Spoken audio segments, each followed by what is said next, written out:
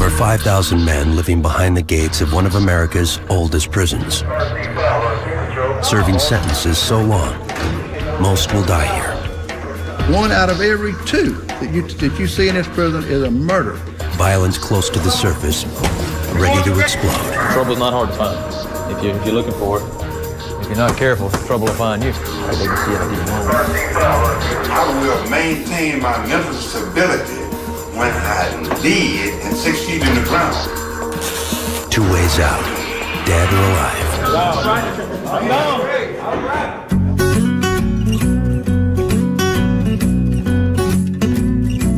90 miles from New Orleans, up the Mississippi River, lies Louisiana State Penitentiary. Commonly referred to as Angola, at 18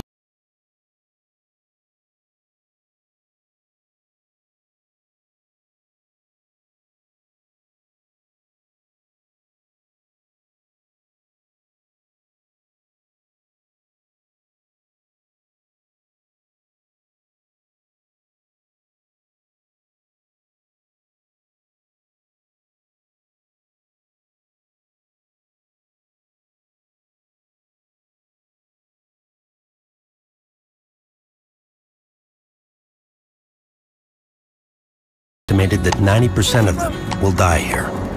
Yet things have changed drastically over the past decade, and much credit goes to Warden Burl Cain. Corrections is our name. The root word is to correct deviant behavior. If we can save one person from being a victim of violent crime, it's worth everything we do. And that's really what our mission is. It's not to torment and torture, but it's to correct bad behavior and do that any way you can. And the root way to do that is morality. Moral people obviously don't rape, pilfer, and steal. Right here in the midst of Angola, I have seen change at this because they see the favor of God on your life. Warden Cain's approach to morality works on 2 levels. One, spiritual and religious. The other, engaging employment opportunities. Church is optional. Work is not. Well, I've been editing for really about a month now. And I've been with LSP Productions for about 9 months. Perhaps the most unusual example of innovation at Angola is the TV station, the only big house production company in the United States. 1, 2, 3, 4. 1, 2, 3, 4. Before we do a shoot, we have to kind of step back and kind of ask, well, if some outside company was doing it, what would they ask? You choose your behavior, you choose your consequence. I chose Angola by the lifestyle that I was living. I'm not gonna just lay down and just roll over. I mean, I want my life to mean something, and it can, even though that I'm in prison. Every member of the TV station, but one, is serving a life sentence. Well, I really enjoy it. You know, it's a challenge. Of course, I like learning new things, and I hope to make a career out of it if I should ever get out of prison. LSP TV broadcasts on a closed-circuit system, 24 hours a day, 7 days a week. There are religious shows, educational programming, and the most popular of all, sports. All right, they're mixing it up early. What we do is a TV station, there's a show called Ringside, and once a month we'll go to another prison here in Louisiana, we'll go to some DLC, and the boxing team here will fight the boxing team there. Sports keep people's minds off the tedium of time, and few sports are more popular than boxing. For those who make the team, it's a paid job, albeit the salary range is only 4 to 20 cents an hour. Well, I mean, you know, doing what you love, whatever, you know, I mean, I'm a boxer, you know what I'm saying? That's what I love. That's what I'm gonna do to the day I die. And to be able to do what you want is a sort of freedom. If boxing spices up Angola's weekly TV schedule, it is the rodeo that provides the year's greatest highlights. The event takes place on prison grounds every Sunday in October and twice in April. The stadium holds 10,000, all free people coming to see the spectacle. No, actually, no, I never rode a hard-off bull in my life. I come up here, and it seemed like it just all took place.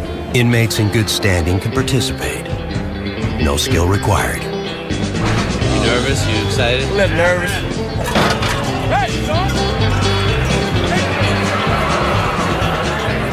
I got 51 years. On drive and aggravated burglary.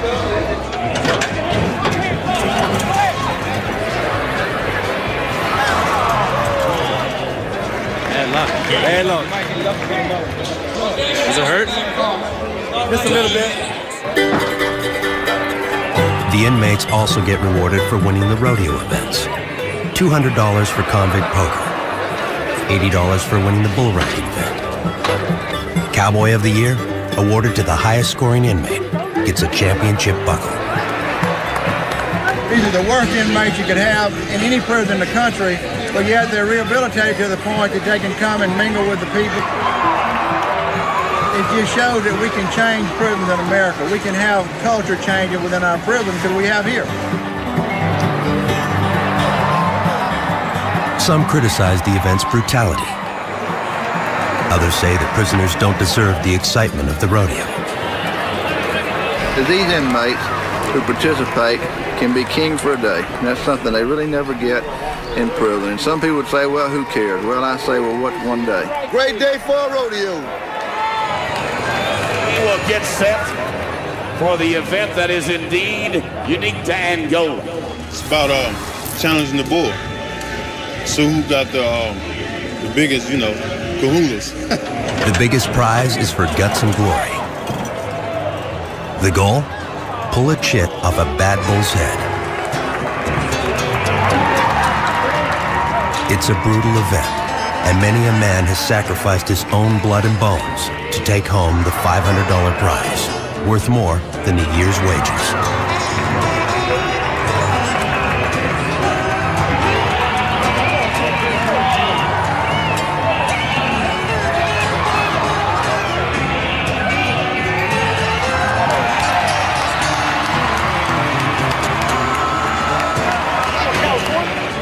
Genesis chapter 1, verse 26 through 28, saying, God said, let us make man in our image and likeness. And he said, let them have dominion over the fowl of the air, the fish of the sea, and the beasts of the field, and every creeping thing that roam upon earth. God gave this. Thank God. Coming up, while some at Angola find freedom in the brutality of the rodeo arena, there are those who barely see the light of day. The restriction is too severe for me. For them, there is Camp J. You will be held here until you can get through the program. I have been without food for 7 days now.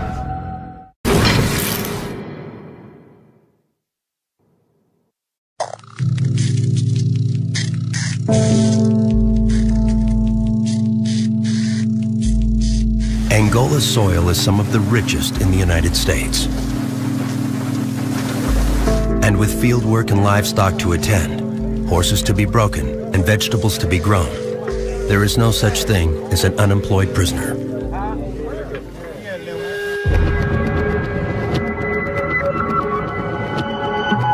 Most of the inmates have bought into Warden Kane's program, but for those who refuse, there's Camp J, where the men spend their days in solitary confinement. We want them to hate being at Camp J, so they'll alter their behavior, and once they get back out in the population, they won't commit another rule infraction. The ones that come here for serious rule infractions. It may be an aggravated fight, which is a fight with a weapon. It may be for an assault on staff. It may be for attempting to traffic drugs inside the prison. Inmates on level 1 only get out 1 hour, 2 days a week. If you make it to level 3, you get out 3 days a week. I got busted on this charge on aggravated rape, second-degree kidnapping. I'm not saying that I'm no saint, but I'm saying that everybody is wrong. Everybody did wrong. Everybody in this world done stole, done lied, done killed, done did everything. Ain't no crime is greater than no other crime on this earth. You got certain inmates supposed to be here. And you got certain free folks supposed to be here. Supposed to be locked up in here, not be working here in here. Trouble's not hard to find if you're looking for it. And if you're not careful, trouble will find you. Senator McCoy. Yes, sir. How you feeling? Normal, I guess. About normal? Yes, sir. You're looking thin, man. You're not ready to eat? No, sir. I'm not going to eat anything until I get some results. Most try to pass through the program as quickly as possible. But then there are some men, like Billy McCoy, who's been in and out of Camp J for over a decade. You get yourself back on track like you were just a week ago. Yes, sir. You were doing well. Yes, sir. All right. Yes, I will do everything I can to see if we can get you to CCR, but you got to get yourself advanced in the program first. Okay, watch this now. I have always been on track. I will maintain my mental stability when I did and 6 feet in the ground. I will not lose my mental stability. This morning, since you mentioned that, this morning one of your officers, Captain Dufo, dashed a bucket of ice water in on me because I won't eat. Billy. Trying to force me into eating. Billy, the officer would not put a tray of food. You and I both know that's not true. The officer would not put a tray of food on the tray. The restriction is too severe for me, being 63 years old. You will be held here until you can get through the program. I will die without any food. Conduct yourself according to the program. I'm conducting myself. I will die first. I have been without food for 7 days now. Billy McCoy claimed he's been on hunger strike for 7 days. We've documented he's been on hunger strike for almost 3 days. He'll eat soon. He's done this before. He never stays on very long. He'll eat and then a meal, and he can probably go on hunger strike again right after that meal. For those who refuse to cooperate, even the most meager amenities that Camp J offers are eliminated. There's different sanctions we can place on an inmate when they get a write-up at Camp J. One of the sanctions is called a food loaf. Food loaf will be issued to an inmate who has been caught holding food in his cell, holding utensils or cups, that kind of thing in his cell. Gets caught throwing food or throwing other objects, he can be put on food loaf. Basically, you have a serving of everything from every child. Like if it's for lunch, you'll have everything that's on the lunch tray, with the exception of dessert, will be placed in the food loaf. Measure everything up.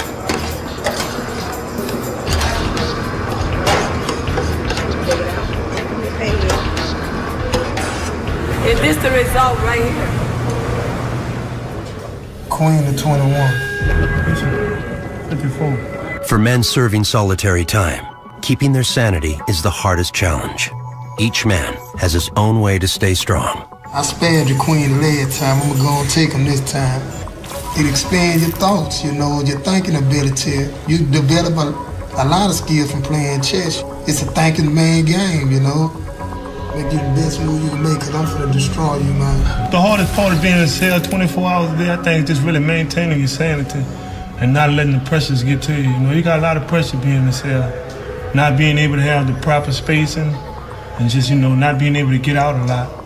That's difficult, you know, and it's hard to maintain sanity like that. Outside that, you know, we just here, you know, like standing on our head in one spot, you know, stalemate, like a chess game. It's your move. Yeah, man. The two of those guys, I think they probably will be out of Camp J soon. Both of them have done well while they've been here. It's all about attitude. We can't help somebody if they don't want to help themselves. But I'm more than willing to help any of them who are willing to make that effort on their own behalf. Coming up, 2 ways out of Angola. One is hard-earned freedom lurking just beyond the front gate. The other path is death. 2,000 pounds gorilla on my back. Then it takes about a minute and a half to breathe the 2 breaths usually, and then they'll stop breathing.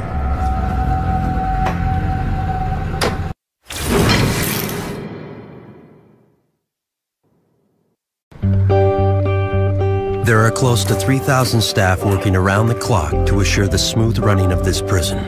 Many of them call Angola home, raising their children on the Beeline, the only town in America built behind prison walls. The citizens call it the safest town in America. And each one who lives here provides some special service more than just his job. Like medicals here, doctors are here, EMTs. People from the farm, the cows might get out. Indeed, Angola not only has its own zip code, it also has its own golf course. If the Beeline is the safest part of Angola, death row is the most ominous. Executions have been temporarily halted, awaiting a ruling by the Supreme Court. In the meantime, the cells have been filling up. How you doing? I'm blessed. Good to see you today. This is my buddy. This is Emmanuel Ortiz. Yeah. You doing good in here? Yes. Are you getting used to this cell block and it being? Well, the cells are larger, you know, than the ones we used to have back over there. Yeah. And, so you liking it better? It's better, much better. It is better? Yes. Everybody likes it better. Manuel Ortiz, convicted of murdering his wife and her friend, has been on the row since 1996. If you don't exercise your mind or your body, you know, it starts to deteriorate. We try to use push-ups, you know, squash, things of that nature. Because imagine 14 years in a cage, you know. It takes a toll on the body and on the mind, you know. All right, good to see. There's my Frenchman. You still seeing that French woman? She still writing you? She broke up. Men have spent up to 2 decades here, and while some pursue their cases until the last breath, others would just as soon give up. There are a lot of guys here, you know, I can't mention no names, you know, but they also would like to get it over. You wake up with this, I call it a gorilla, you know, a 2,000 pounds gorilla on my back every morning. They carry a death penalty, you know. It's something you can, it's reality, you know. Until recently, contact visits, a chance for family members to touch death row inmates, have been prohibited.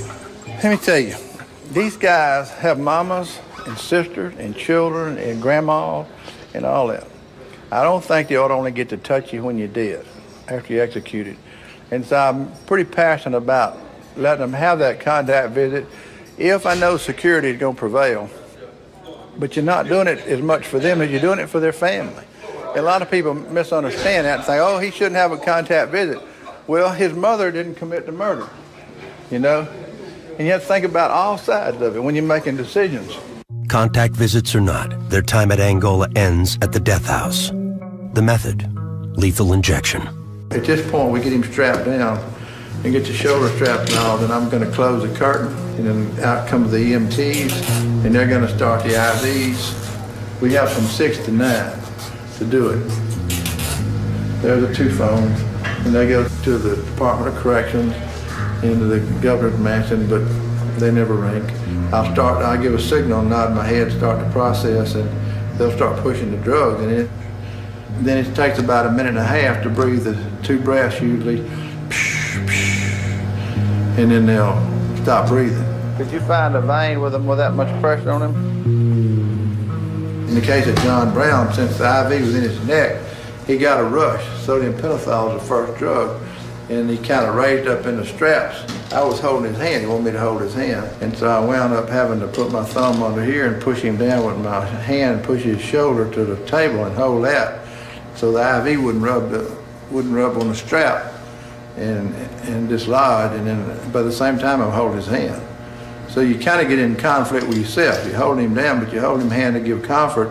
But again, you know, I couldn't be there to hold a victim's hand, or I would have. So do what you can here.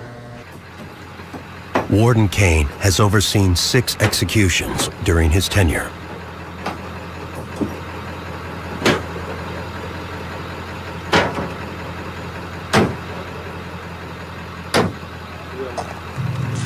Death by lethal injection might have been temporarily stalled, but death by incarceration never falters.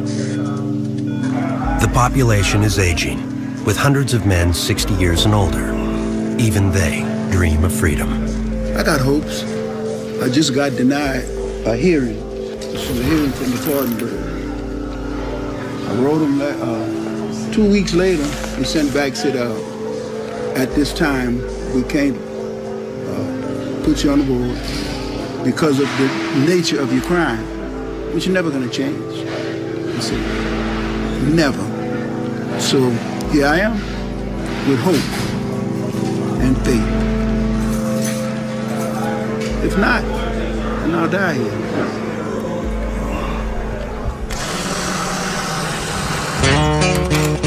Since death is a reality most men here must face, the casket shop never lacks for work. Through the years, you know, as time goes on, people get older, and I married, you know, a bunch of friends of mine up here. You know, that people I've made friends with through the years.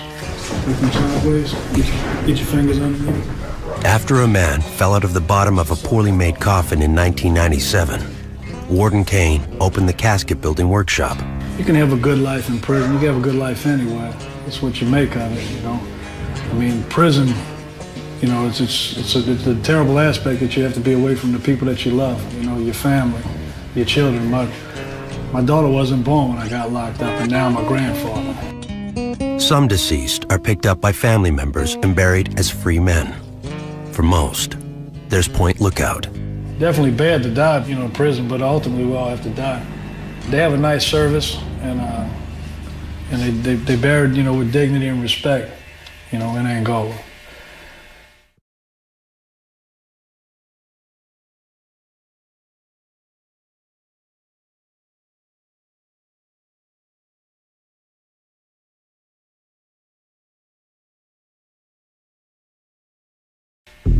Coming up, the battle to keep the prison clean requires a shakedown team. There's probably not a spot in this cell that something hadn't been found in. Sometimes they win, sometimes they don't. It's really amazing just where all they can hide stuff.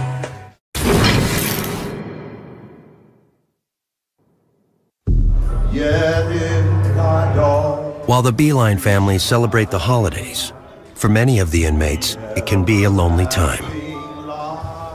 Christmas is a hard time in prison. It is. These people, they're human too. They're inmates, but they're humans. We have to be a little more diligent about watching out for mental health issues and that kind of thing around Christmas time, because they do, it's depressing. I really like Christmas, but if I stop long enough and I think about it, I'll get teary-eyed, but it'll pass. January 1st, it'll be all over with. There is no place in Angola where the spirit of Christmas is stronger than at the toy shop. The toys are distributed to needy children throughout Louisiana. What we're going to make for you now is a little car. It's basically an all-year process. The only time we stop is when we run out of wood. This is the best job in the prison. You know, you're doing something you want to do, and you're doing something to help children. It's a lot of fun, but this is the time of year you enjoy being in the toy shop.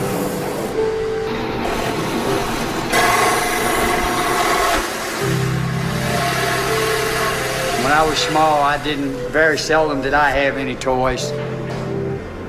Although I'm in prison, I'm still a human being, and I love Christmas and I love children. It makes us all feel good. Now, when you mount these on here, that's your axles for your you can see how the car could ride, okay? Now you got a little car. While hard work and faith in God help keep the prison running smoothly, order cannot be maintained without a shakedown crew in daily pursuit of inmates not wanting to play by the rules. We shake down every day, kind of random as far as where we shake down. You got 18,000 acres to cover. They're in these cells 24 hours a day, 7 days a week. There's probably not a spot in this cell that something hadn't been found in. It's really amazing just where all they can hide stuff. All right, you can go back in there.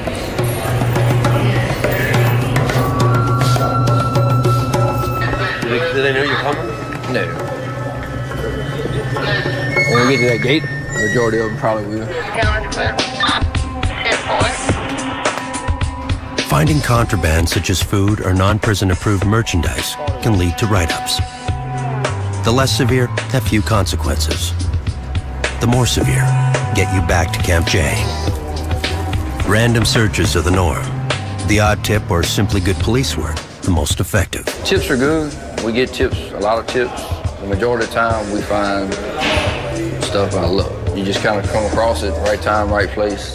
Once upon a time, weapons were required for an inmate to survive. Today, drugs are the most common contraband found. Found a syringe. Use that to shoot up with. Can't pin it on nobody, you know what I mean? So you just confiscate it and write unusual on it. Let the wardens know about it. The only thing I ask you is when I'm talking to you, be straight up with me, all right? Don't make me find out different when I leave here. Hey, man, we got food. We had our party yesterday. Okay. Did you have this at your party? That's where some of that stuff came from. Man, don't lie to me. You see that right there? That makes me very angry. Yes, I have more. Makes needles. Where are they at? And at Wiley. Okay. I couldn't just stuck myself with that. I was very, very close to it. And I don't know what you do with this. No, it's so don't do that, okay? Right here. I keep them right here. Okay, don't keep them there. You need to put them somewhere. If somebody comes to shake your stuff down, you need to make sure you tell them that you have needles in this box, okay? That's the only ones I have right there. Although needles are not allowed in personal lockers, they rarely result in a write-up. What's this for? You don't do tattoos, do you? None? So if I finish looking down the rest of the stuff, I'm not going to find parts to make a tattoo gun? You won't find any parts of anything there. Why do you keep your antenna in your wallet? It's a place to keep it, so I know where it's at. It's right on top. I'm going to check on a few things and I'm going to get back with you. So I didn't lie to you about anything you asked me about. I just want to make sure you tell me the truth, that's all. All right. We'll check on some things.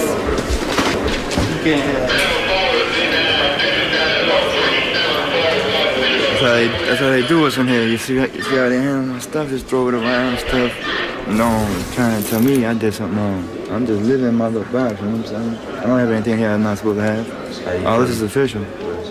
How do you feel now after they go through all that? I'm violated, man. I'm going checking on my tattoos and stuff, asking where I'm from. Like, that makes a difference. I don't have anything in this box to violate the codes here.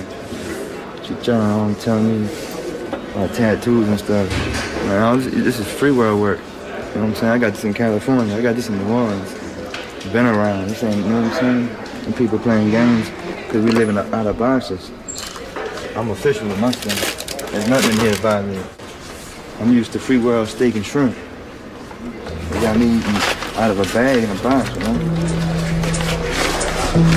While no contraband turned up in Donald Logan's shakedown, a pipe made from a pen is found in another dorm. It was found in an inmate's box, and you can smell it. Apparently they've been using it to smoke marijuana. So I'm gonna take it to investigators and get them to crack it open and see if they can get some of the residue out of it and test it. A full-time criminal investigation team has been set up at Angola with drug testing capabilities. Since we don't have the red in color, but it could have been positive for marijuana, but we may not have enough substance. So we'll call this test an inconclusive test. So just because it didn't test positive doesn't necessarily mean it wasn't being used for narcotics. It just means once it's smoked and it's burnt, it's harder to test than something that hadn't already been burnt. But he'll still be charged with contraband for the ink pen because he used it for other source than what it's supposed to be used for. Today's second catch appears much more promising. I got the bed lunch. That's marijuana. The investigation unit is led by retired police officer Colonel Ken Norris. We're like an internal affairs unit within this prison. We investigate everything involving the correctional officers as well as the inmates. That's everything from, stealing bacon to murder. While a certain percentage of contraband is brought in by prison staff, most comes from prisoner relationships. Most of the drugs that come through by girlfriends, wives, family members. They can bring it in inside their false teeth. They can bring it in body cavities. There's all kinds of ways they can bring it in. If the dogs don't hit on it at the gate, then it goes through, and we have no mechanism to stop that. If it's positive, it'll be the same color or close to the same color as what you see there on that little package. It'll be a red. As soon as she breaks the second ampule. See there? So this is some good stuff. If they'd not found this, he'd have had a very Merry Christmas and an absolutely Happy New Year. Coming up, 6,000 inmates trapped in Orleans Parish Prison after Katrina hits. There were people breaking windows, starting fires. Most of us were afraid that we were going to die there. Warden Kane leads a rescue team while under attack. That's one of the things they threw off that bridge at us. That's a spear.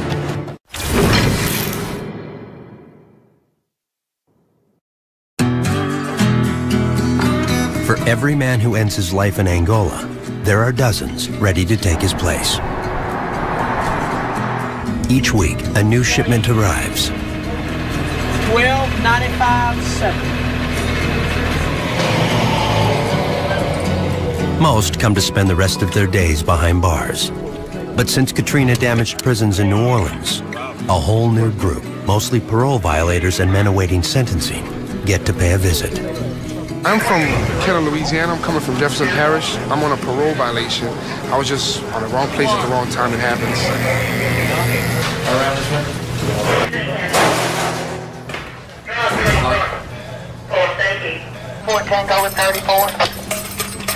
In the days following Katrina, 6,000 inmates were trapped in Orleans Parish Prison.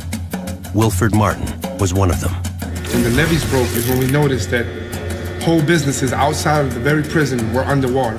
No sergeants were around, no guards. We don't know where they were at. We were just stuck on the 4th floor. And that's when we all realized we're stuck here, and this is like, it seems like it's life or death.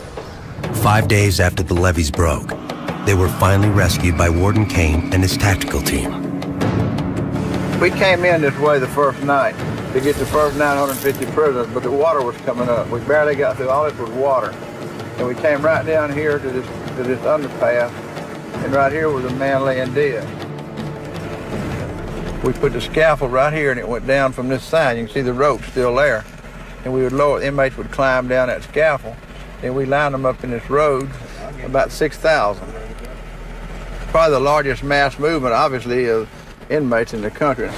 We would put the boats in the water right down here under this overpass and run them all the way around here. Meanwhile, the folks on top, at first they threw stuff at us. That's one of the things they threw off that bridge at us. It's still right here. Remember that? That's a spear.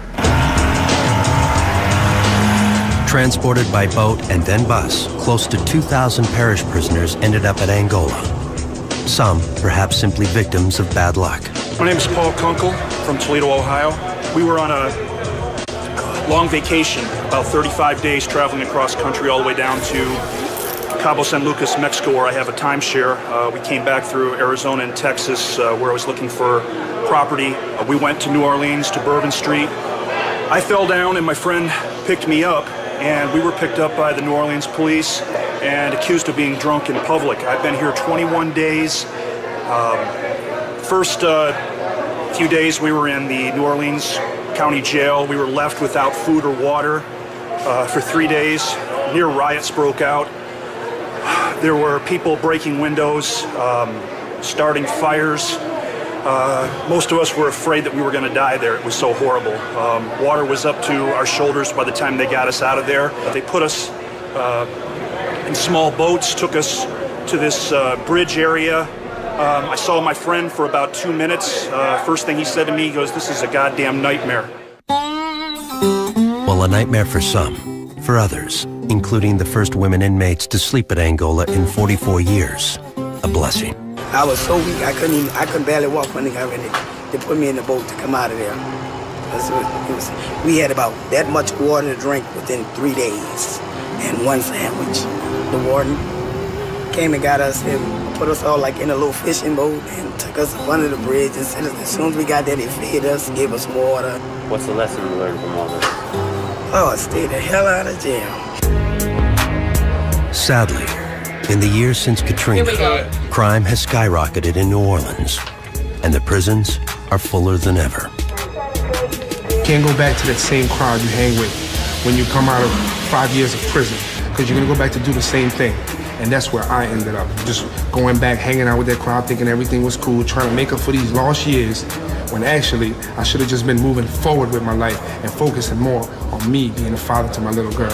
It's a transition. I got my verdict now, I'm on a mission. I hear my mom's praying, wishing that I should have listened, but I wouldn't listen. Ain't got a pot to pissin', locked in this block, here to rot in another prison. When he comes out,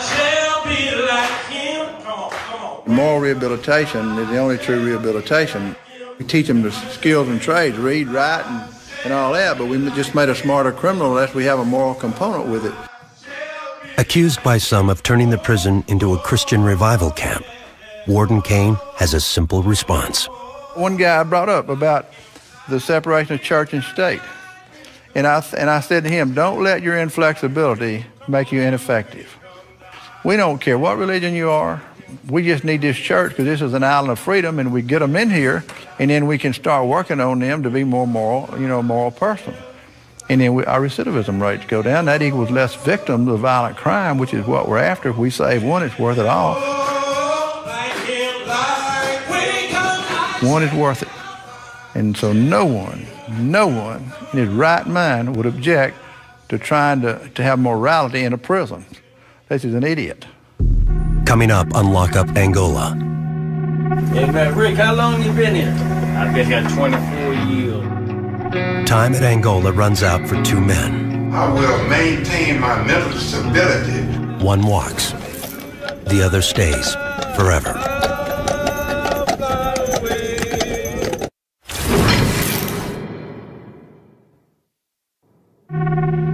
There are few ways out of Angola prison. Rarely is one granted parole or probation. The prison is simply too big to escape. Most just get old and die. 1 month after we first filmed at Camp J, Billy McCoy, age 63, had a heart attack. I have always been on track. I will maintain my mental stability when I'm dead and 6 feet in the ground. 1 day later, he died. No one came to claim his body. Though no family could be contacted, Billy McCoy will be buried at Point Lookout, the prison cemetery, by volunteers of the Point Lookout Project, who soberly understand that in doing so, friends and volunteers may be doing the same for them one day. Is there anybody else that would like to just share something that knew Brother Billy McCoy at this time? Anybody else? Defiant until the end, Billy, better known by his nickname Understanding, left a strong impression on his fellow inmates. A lot of people didn't understand understanding because of his unique way of understanding things. But on a more serious note, I think the common denominator that we all have with Mr. Billy McCoy is Mr. McCoy died in prison, and that's the fate that a lot of us could have to undergo if situations, circumstances don't change. I think we all want to leave a legacy, but if we have the opportunity to leave a legacy, starting right here today, we can change some of the things we're doing and how we think, I just want to encourage you, brothers, to just stay focused, stay diligent, and look toward the future. So when it's all said and done, people can have something good to say about us when it's all said and done. Amen.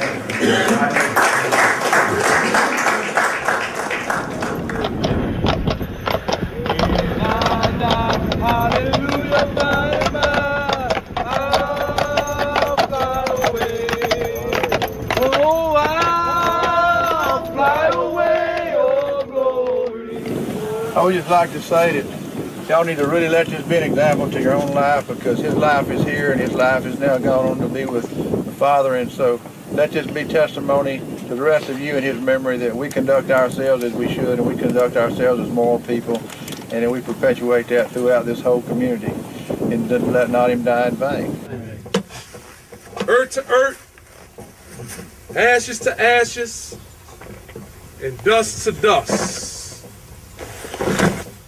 No longer bound, no more chains holding me. While one man is buried, another man gets a second chance. Ricky? How you doing, Warren? How you doing?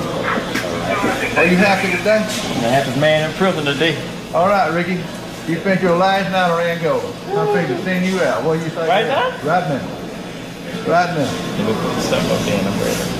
What do you think about all this? Oh man, it's great, man. I've been waiting for this a long time. 24 years. Long time, Warren. How it feel to be innocent in here? Well, You can't think about it, Warren. How you do when you know you're innocent, and if you think about it, it'll kind of mess with you a little bit. So all you do is just try to work on getting out. Ricky Johnson was cleared of rape based on DNA evidence. He was serving a life sentence. Well, what do you think about the Innocence Project? Oh man, I love them. Oh man, you love them, huh? I love them, Warren. I love them. They did you a good thing. I love them too. I tell you what, I think it's horrible that a fellow has to be in prison that's innocent, and it makes me shudder to think about it. And I feel real bad for you being here this long. The transfer is in my office. That's why I come back here to tell you. So congratulations. You got 24 years here with us that you didn't need to have, but you know, you're going free. Congratulations. Thank you. Come on, Pat. Before stepping into the free world, Ricky says goodbye to his brother, Frederick. He is serving a life sentence for murder. I got them pictures. I got them pictures. You know. I told you I was going, bro. Yeah, you too. I had a dream, man. You that went on, man. About 2 days ago, man. I had a dream about 2 days ago. You went on, man. What was the dream like? What was in the dream? Like, you know, I had a dream that it went on. A dream that somebody told me, said, man, your brother gone, man. You ain't think I was gonna sneak out here on you, huh? Yeah. You thought I was gonna sneak out here? Huh? Yeah, but I thought you were gone. Man, you know I wasn't gonna leave him, but I said, you my little brother. I love you, man. Man, see you go, man. I'm glad to see you go, man. I might be going out of prison, but I ain't going out to life, man. I don't think I'm going out to life. Okay? Yeah. All right, take care of yourself, man. I'll take care, man. All right, then, man. All right, I'll take care, boy. We're gonna interrupt this service for one moment. This DJ Donald Ray, the Spin Doctor, kicking it from the station that kicks behind the bricks, the only incarceration station in the nation. We got somebody here wanna just say hello to everybody, and actually he wanna say goodbye. Hey man, Rick, how long you been here? I've been here 24 years. I've been here ever since 1984. I've been locked up 27 years. Rick, you've been saying that all the while that you was innocent, huh? Yeah, I said that from the first day. The first day they tried to get me to say I was guilty and give me 10 years, but I couldn't lie. I couldn't say I did something I didn't do. It was a nice day here with y'all, which I didn't really want. Amen. But I got to depart. I'm going on out of here. I got cut loose today. DNA cut me loose. And I just want to say goodbye to the inmate population. Everybody down the walk, everybody at Camp F, Camp D, Camp C. Just want y'all to know, keep your head up. Don't lose hope. And one day it'll be you walking out this gate. Don't worry about it, I was going to whip you anyway.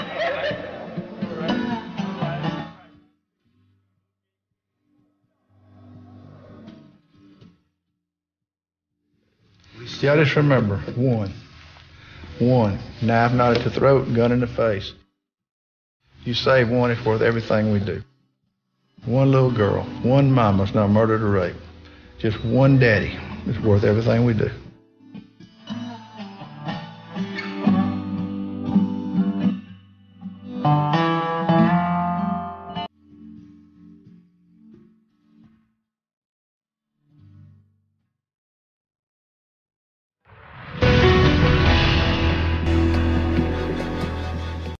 America's prisons, dangerous, often deadly. There are 2 million people doing time. Every day is a battle to survive and to maintain order. Down on your feet! Down. This is Lockout, inside Angola. Over 5,000 men living behind the gates of one of America's oldest prisons. Serving sentences so long, most will die here.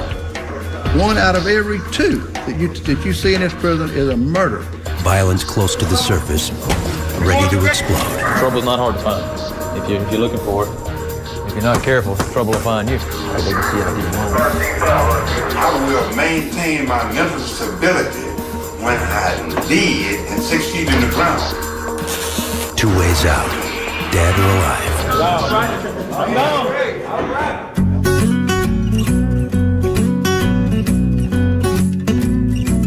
90 miles from New Orleans, up the Mississippi River, lies Louisiana State Penitentiary. Commonly referred to as Angola, at 18,000 acres, it is the largest prison in America. Started as a slave plantation in the 1700s, converted to a prison plantation at the end of the Civil War, and taken over by the state in 1901, this storied land has seen more than its share of pain.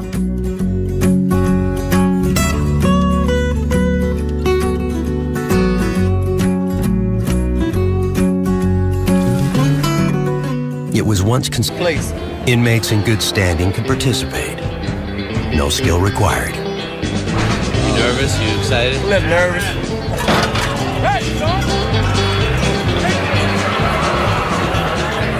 I got 51 years. On drive and aggravated burglary.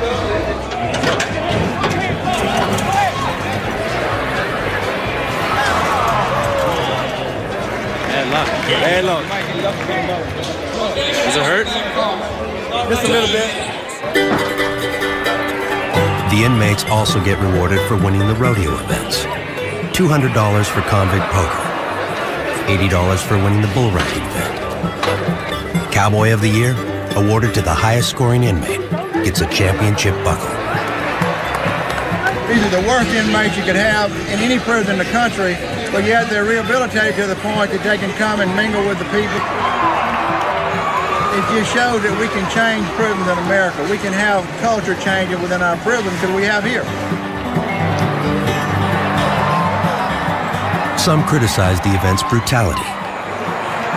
Others say that prisoners don't deserve the excitement of the rodeo. These inmates who participate can be king for a day. And that's something they really never get in prison. And some people would say, well, who cares? Well, I say, well, what's one day? Great day for a rodeo. We will get set for the event that is indeed unique to Angola. It's about challenging the bull. So who got the biggest, kahunas? The biggest prize is for guts and glory. The goal? Pull a chit off a bad bull's head. It's a brutal event, and many a man has sacrificed his own blood and bones to take home the $500 prize, worth more than a year's wages.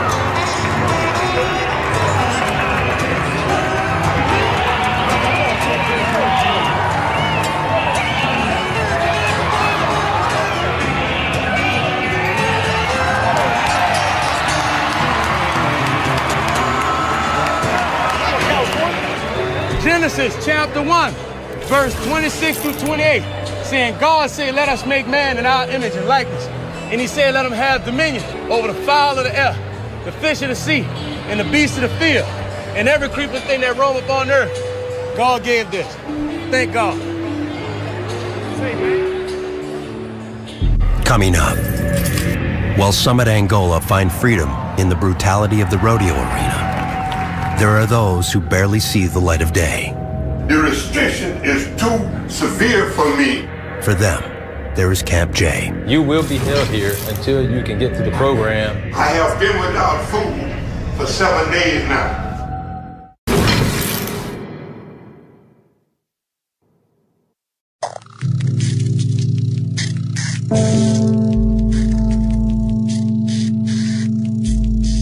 Angola's soil is some of the richest in the United States.